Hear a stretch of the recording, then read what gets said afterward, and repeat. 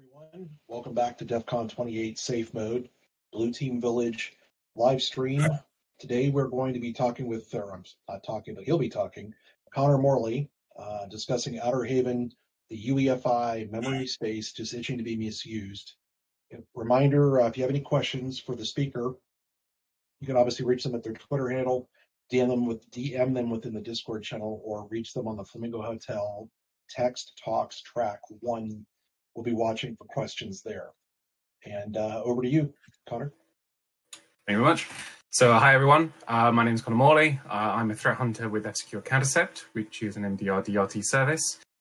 Today, I'll be talking about the UEFI memory space, how it can be exploited by a range of attackers, and how it can defend against it. And I give it the app name of OuterHaven. So, proper agenda. What we're going to run through, I'm going to do a quick crash course on what exactly UEFI is, why this is of interest to attackers and defenders, how to exploit the UEFI memory space, regardless of your technical expertise, so all the way from APT actors all the way down to script kiddies. You're going to go over some of the issues with defending against exploitation of this memory sector, how we can overcome those difficulties and monitor this memory area, and what this means for us as an industry. So let's dive straight in. The crash course of what exactly is UEFI. So a lot of people may have heard the term UEFI, but may not know exactly what it is. So UEFI stands for the Unified Extensible Firmware Interface. It's the successor to BIOS. Most people will be familiar with BIOS, the basic input-output system. It interfaces between the mechanical elements of a system and its operating system. So effectively, it works as a translation layer between the operating system and the firmware for the hardware of your device, hence firmware interface. So for example, if the operating system requests a file to be opened, the file command gets run from the OS through the UEFI to the firmware of your storage device. It then allocates that memory sector and returns it, and then that's how it's read. It's a very, very general basic overview. It's key for all system functionality. It conducts all boot operations. It can, as I said, it conducts all interfaces between the software and the hardware. And it is essential on all modern computers. So it is found everywhere, regardless of operating system that you're using. It's also widely considered far more secure than BIOS. So it introduced the concept of something called secure boot. So secure boot is the idea that when drivers are loaded at boot time, their OEM signature is checked in order to guarantee and verify that they're the correct and authorized driver. This idea of secure boot actually eliminated a really easy physical access bypass to older machines, which basically meant as soon as you had physical access to a machine, you could easily bypass any security. One of the key things to mention about UEFI is that it is stored on an independent chip on your motherboard, an NVRAM chip, which is totally isolated. It's its own independent component of the machine, and it is attached to the motherboard. So it's completely isolated from everything else. It is its own piece of kit.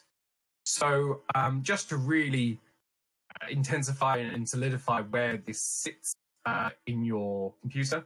So the UEFI, as I said, sits between your operating system and firmware, and the firmware that talks to the hardware. So operating system, if it wants to talk to your hardware, has to go through the UEFI. It is essentially just a translation layer of operating system commands down to firmware layer commands to receive whatever the operating system needs the host to do. So most people, when you're talking about UEFI and BIOS, they'll think of this sort of screen, you know, your boot screen, sometimes with, boot menu or BIOS settings as one of those options at the bottom. But the majority of the users will see this sort of screen and just, float by it as it boots up your computer and not think twice. Some people will obviously go into those settings, which looks something like this. So on the left, you have the older BIOS settings configuration menu. And on the right, you have the newer UEFI interactive GUI. So one of the things that EFI actually allows to do is the use of graphical user interfaces, which is not available in BIOS. This allows for, as you can see with this is there, it allows for branding, it allows for your CPU temperatures and all this sort of stuff. And it also allows for point and click, so the use for mouse, whereas BIOS doesn't. This is to do primarily with how EFI operates using EFI binary files, which allows all these layers to be put on top of it. Again, this allows for security settings. It allows for the boot order to be configured and such things like that. So most people will think this is sort of the limit of what you can, or this will be like the limit of what most people have dealt with.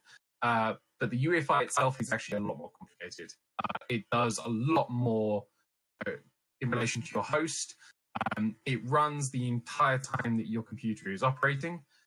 So it's not just the boot service, it's fundamental to all operations of all modern hosts that you find around the world. So there's a lot more to it that a lot of people are not privy to. But the key thing to note is it is always active, it is essential, and it's isolated from the rest of the system. So why is UEFI interesting to attackers and defenders alike? So why are attackers, red teamers, looking at UEFI?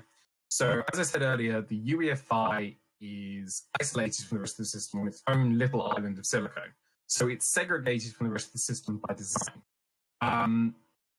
Because it's isolated, it's not well known about, and it's considered quite low-level technology, it's commonly overlooked in a lot of attack situations, and normally isolated to the sort of APT rootkit sort of attack frameworks and methodologies and TTPs.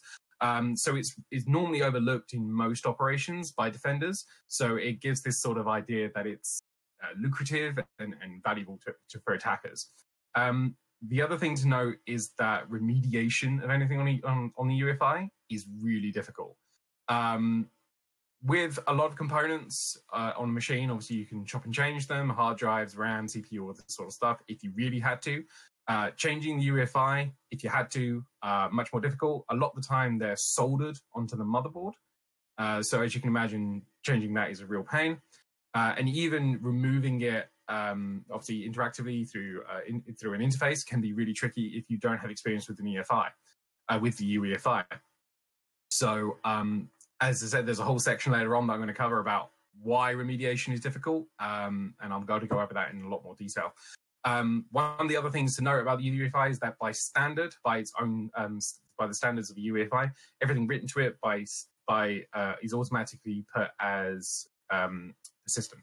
So it's non-volatile, and everything that's written will automatically stay there throughout boots, which, as you can imagine, from a sort of persistence attack methodology sort of mentality, is inherently quite valuable. So although this is why attackers are looking at it, why are they looking at it now? What exactly has changed? So as I said, it's normally put as being rootkits and low-level actors, ATPs, because it's a complex sort of area that a lot of people overlook or don't really understand. But what's happened is that since Windows, actually since Windows XP, surprisingly, but more recently since Windows Vista and onwards, Microsoft have gradually introduced more runtime access to the UEFI memory space. So the UEFI runs at boot services and runtime services, and through the iterations of Windows and obviously their updates and newer versions, they've steadily introduced more and more runtime service access to the UEFI memory space. So research done last year at DEF CON 27, Michael Libowitz and Tova Timson, they did a whole presentation on this type of attack about how to avoid threat hunters and EDR by utilizing the UEFI memory space because it avoids detection. I would really recommend seeing their research, really cool stuff. And obviously this is where this entire piece of research stemmed from. And they went into how they could use native Windows API functions to read and write into the UEFI memory space. So originally, when I first saw their talk, I thought, oh, this is worrying, but surely there must be a way around this. Again, this is a section that will come later on, but it was a gap that was found, or that when looking into it, I did see was in the security defensive structure.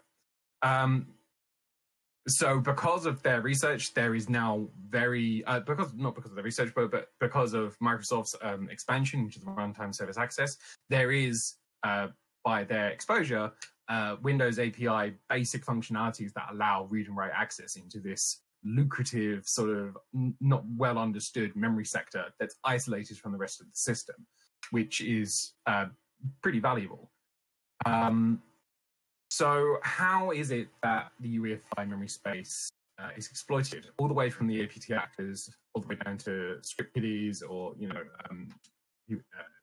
newer attackers? So the way that Leibowitz and Timson exposed was to use C# precompiled payloads using kernel32.dll exported functions, get firmware environment variable EX, and set firmware environment variable EX. As you can imagine, these are the read and write functions. With these two methods, the attacker can install a payload into this memory space and then create an external persistence mechanism to read from this isolated memory space at a later point or by a trigger in order to run a more malicious or internal payload or a beacon or agent or anything like that from the UEFI memory space. This obviously requires the payloads to be pre-built, so they have to be obviously targeted and have an understanding of where they're going and what they can leverage out of the environment that they're going into. It also has to specify at the time of compilation the variable names and the GUIDs or the vendor IDs of the variable they're going to be injecting into the memory space. And because of this, and obviously you have to have an understanding of how C# can be used for API DLL interactions in order to leverage the kernel32.dll in order to access the UEFI and write into it. So you have to have a good understanding and preparedness of who you're going to attack, how you're going to attack them, and obviously an understanding of the programming language itself in order to utilize it. So as attack methods go, this is quite advanced compared to obviously just copy and pasting off the internet and running it as you like. You also have to have an understanding of UEFI variable constructs, their attributes, and how they're constructed. So there's a lot of layers to this sort of attack, but it is very powerful, and if leveraged correctly, as they demonstrated, was very effective. I decided to approach this from another angle. So instead of going for something precompiled and thought about, what if we could just do like a drive-by sort of attack? So we went back to the old tried and true PowerShell, which is able to leverage the same DLL import functionality. So ignoring high-level codes, I found that the same functionality into the UEFI memory space read and write could be emulated in PowerShell just as effectively. You can do this as a PowerShell script, or you can actually do it as a on-the-fly sort of write to terminal and execute, and both work just as well. The only caveat for both attacks is that it has to be run at an administrative level. The reason for this is the session that you're using in order to have firmware edit privileges. You have to do token escalation that can only occur as an admin.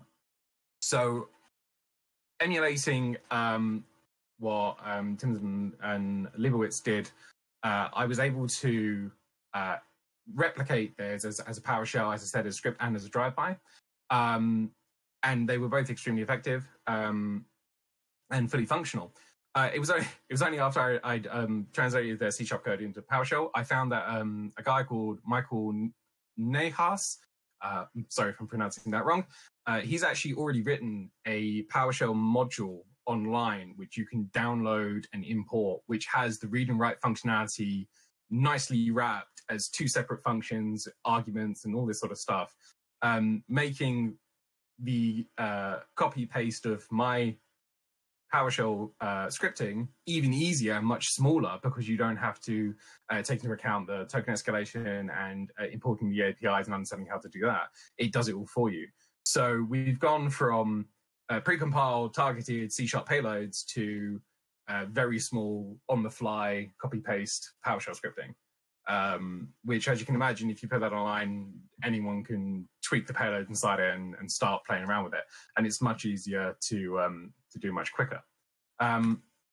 So I made some POC code. There's a link at the end to a repository where this is available to everyone. So the POC code is PowerShell, and it dumps a reverse shell payload. The idea is that it dumps a reverse shell payload into UEFI and then immediately runs it. So it's just a write, read, execute. Obviously, in the real world, as I said earlier, you'd obviously write it to the memory space, you create persistence, read it later, extract it, and then execute. For a POC, this seemed to work very well.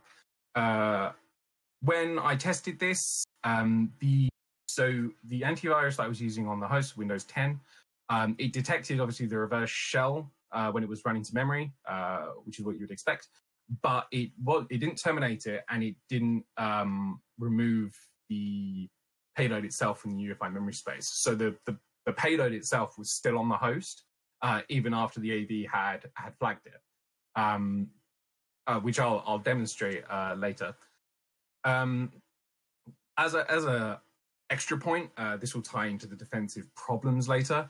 As an attacker, what you might want to do is the first write operation you have into a UEFI memory space and the persistence that you create. When you run that first payload, delete the original entry into UEFI and the persistence and recreate it again. The reason is that the payload inside the first UEFI, if they find the way that you've injected into it, they can obviously trace that back and figure out what you put there or what you've labeled it under and things like that. Whereas if you do it a second time from an encoded or encrypted payload inside the UEFI that you then extract and run again, it becomes much, much harder for investigators to track that from a point of infection to where you're going and what you're doing. So now comes the tricky bit. I do have a demo. So the demo has been created, just as a heads up, it was OBS of a virtual machine. However, it is fairly small. So I do apologize. The videos themselves are available afterwards. They'll be fully available for people to look over. And it will give you a good description of what's going on. So this is the first one. So this screen shows the drive-by payload that I'm going to be using in Notepad. As you can see, it's in byte arrays. So I copy that. This payload is fully available from the repository that's available at the end. This is pasted into the administrative PowerShell terminal. As you can see, the who am I, cm_test. That's now being executed.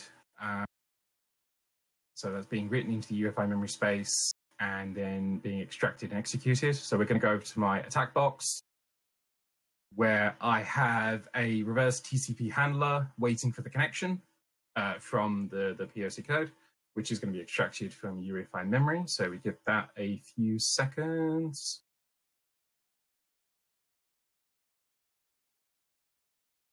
And there it is. So that's the reverse shell from the UEFI hosted payload. And the who am I shows that it is cm_test.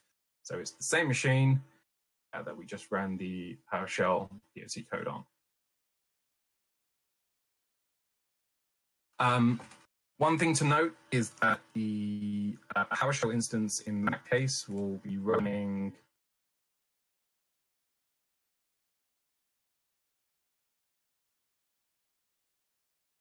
in the background.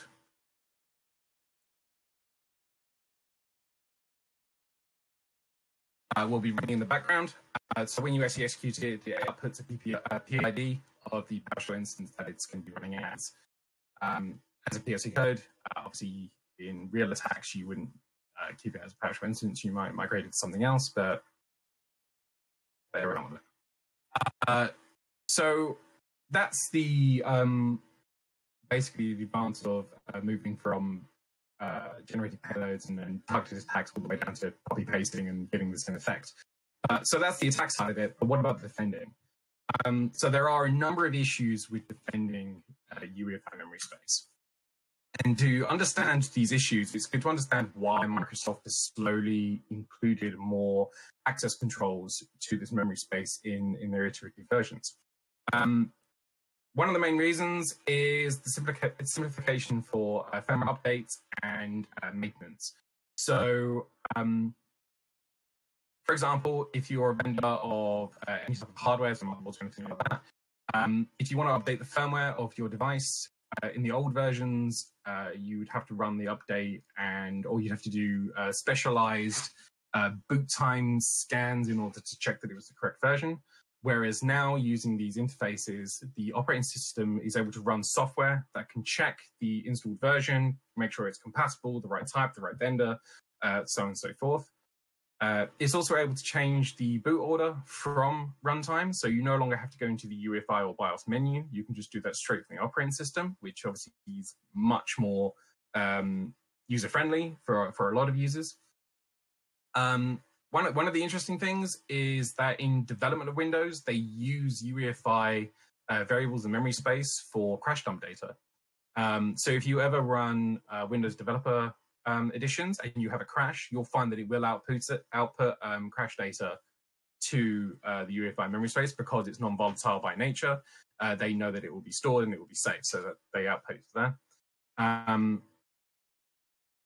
Yeah, so it allows for just much easier maintenance and upgrading and patching of the firmware level of a machine. But what restrictions are there on this variable access that Windows has introduced? Well, none, effectively. The only restriction I could find was a variable size. Over a certain size, when you try to extract it, you may have some issues because it assumes that it's going to be a certain size. You can overload the UEFI if you try hard enough, although I haven't actually tried that and I obviously don't recommend it. You must provide, if you want to read data from UEFI, you must provide the variable name and the GUID or the vendor ID to access that particular variable's data. And this is where the trouble arises from. There is no currently available way to enumerate the variables. Well, there wasn't a available way to enumerate the variables on the UEFI RAM chip at runtime. With only one exception, which Ligritz and Topher Timson demonstrated last year. I couldn't find any other except for the one exception, which I'll cover in a second. Therefore, users, software systems, operating systems, anything like that, can only access variables that they already know exist and they already have the necessary credentials for. So from a defense point of view, that creates an issue.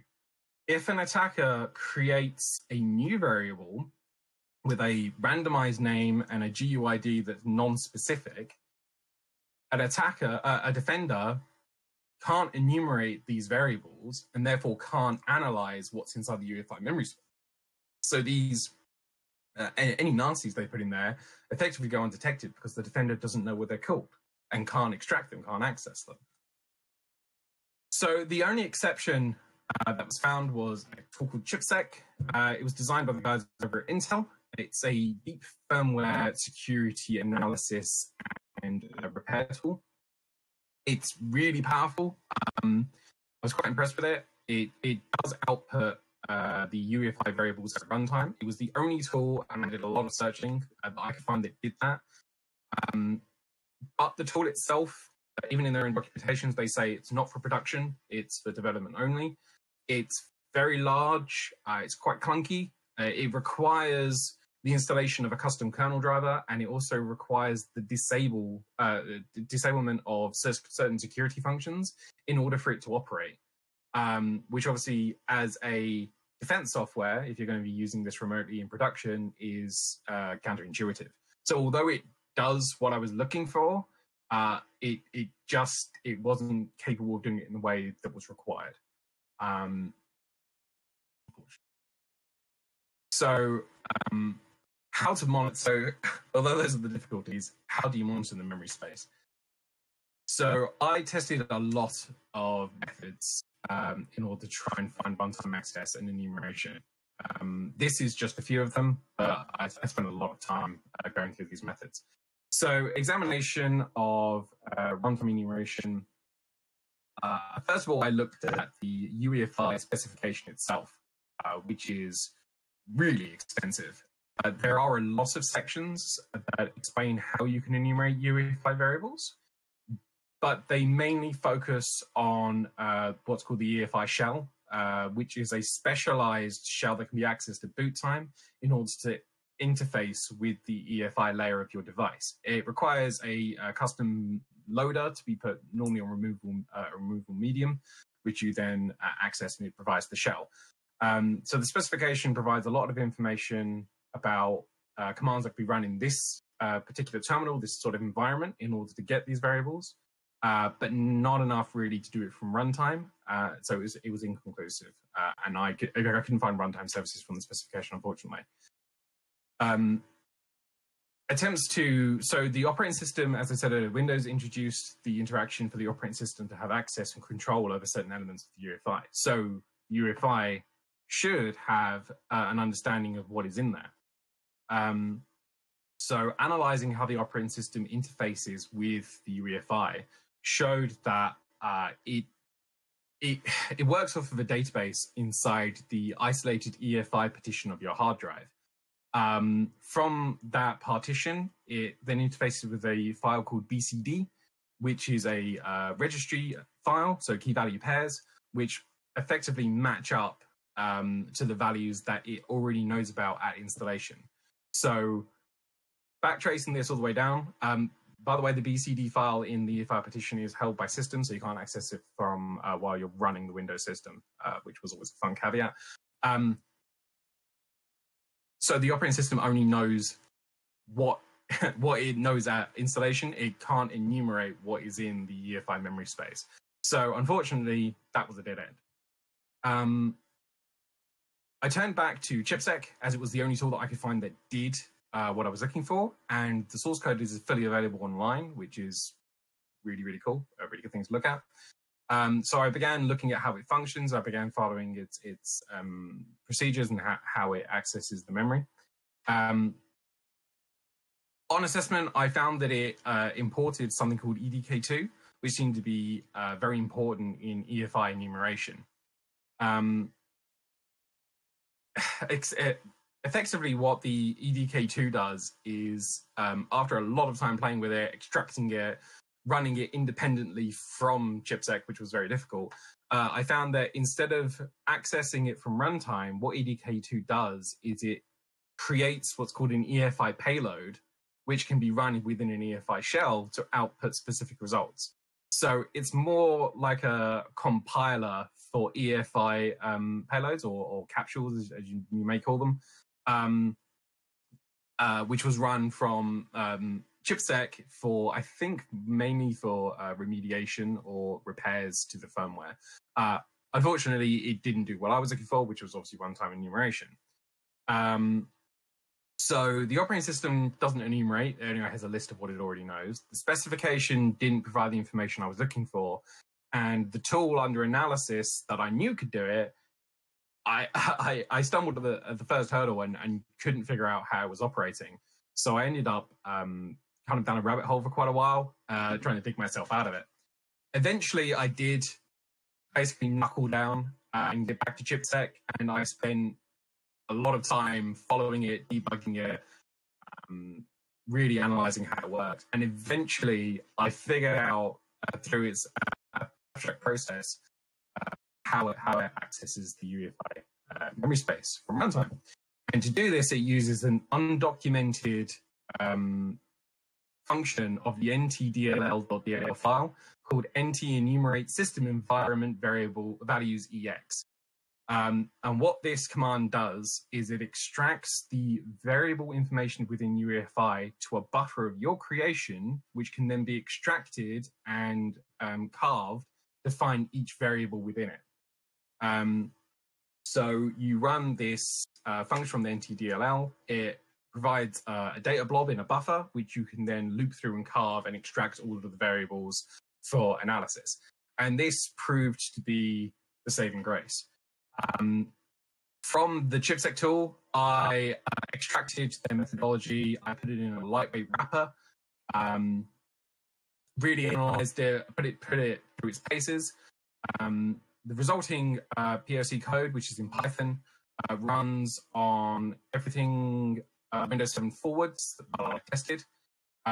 It should, in theory, run on Windows XP because the function within NTDLL was introduced in one of the NTDLL versions, which was released alongside a Windows XP Service Pack 2. So technically, it should run on Windows XP, but I didn't try that one. It does check if the system you're on is UEFI based before it allows it to run, which is obviously something else to note. As it uses the native NTDLL.dll, which is found on every single Windows host, you're not required to install anything custom except for Python in order to run the POC code. So it leverages local files in order to enumerate this memory space. As with the attacks, it must be run as admin because of the token escalation that's required for firmware access.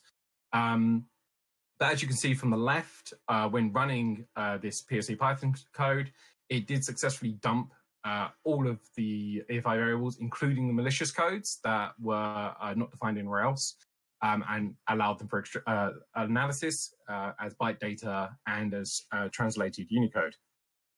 So we've gone from a very large, powerful, clunky tool to a very lightweight wrapped Python script, which can run on any Windows host post Windows 7. I do have another demo for that. Bear with me.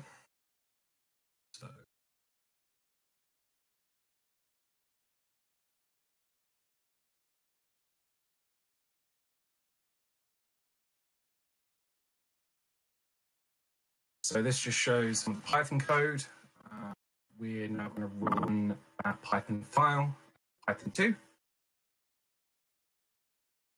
As you can see, it's outputting the EFI variables nice and clearly. As you can see, the ones going past, although it may be quite small on your screen, is showing the DEF CON demo P2 entries. That was from the attack that I demonstrated earlier, along with the associated byte data and the Unicode of the reverse TCP payload that I generated using NSFenum.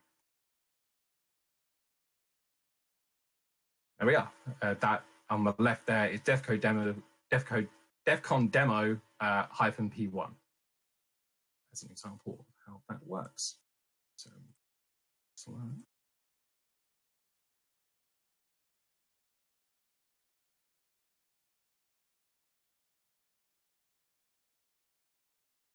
So now we have a good understanding of how this attack can be used at all range of attack levels and how it can be monitored and defended against, very lightweight and integrated into defensive software. What does this mean for computer users and as defensive researchers? Everyone can be targeted, but equally everyone can patch them now. So despite the obvious ease with which all crypto attackers can leverage this memory space using the API function exposed last year, and as I've demonstrated, it can be all the way up from defined, calculated attack methodology all the way down to drive-by copy pasting. Defenders equally now have the equal ease in accessing and enumerating this memory space for analysis. So although standard hunting procedures or antivirus or defensive technologies may not look into this currently, the integration of such technologies now is very, very easy. So integration into standard detection rules, processes, techniques, and defensive software is extremely easy using the lightweight capabilities that I've outlined, which effectively neuter this as a malicious haven on all available modern operating systems, modern hosts. It also allows for increased sort of research into this area. So although we now can monitor this, there may be custom payloads that they use that are specific, or there might be malware variations that are specific for leveraging this memory space.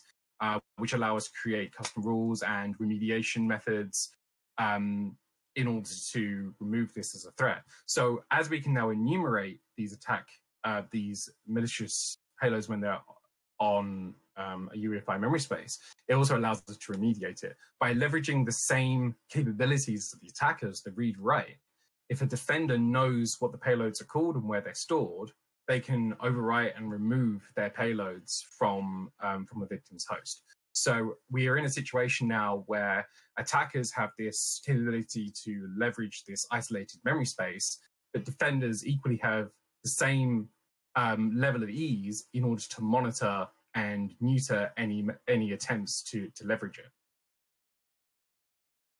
So that's me. That's my email. If anyone has any questions. The GitHub below is the repository with the POC codes, as well as the full research paper, which outlines the processes taken and has a lot more technical information than this presentation. So if anyone does have any questions, please feel free to email me. There's also the talk text channel, if anyone has any questions there, or please feel free to direct message me and I will answer any questions that I'm capable of. And I look forward to hearing from you guys. The last slide that I have prepared. So please, if anyone has any questions, do just let me know. Thank you very much. Thanks a lot, Connor. Appreciate it. Good talk. Thank you.